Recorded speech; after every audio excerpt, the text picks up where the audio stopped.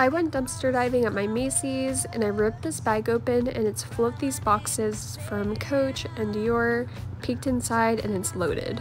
So I took the bag with me and started opening it up, seeing what's inside. A lot of these perfume boxes were empty, but I opened this little case and it was full of makeup. It wasn't even destroyed. I kept checking to see what's inside and a lot of this makeup was still in the box. As you can see, this is everything I found from the bag from Macy's. There's so much brand new and sealed makeup and skincare products. This lip blush from Tom Ford isn't even swatched or used.